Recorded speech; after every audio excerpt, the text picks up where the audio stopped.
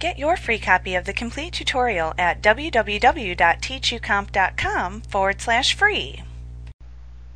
When you click the small plus sign next to the Microsoft CRM folder under the Create New Connection folder within the Database Expert dialog box, you'll be presented with the Microsoft CRM dialog box. And we use this dialog box to access data from the Microsoft Customer Relationship Management System.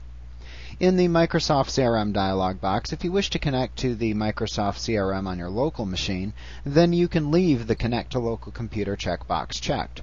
Otherwise, if you need to connect to a remote computer, uncheck this checkbox. You can then type the remote address of the server into the server text box in the format displayed.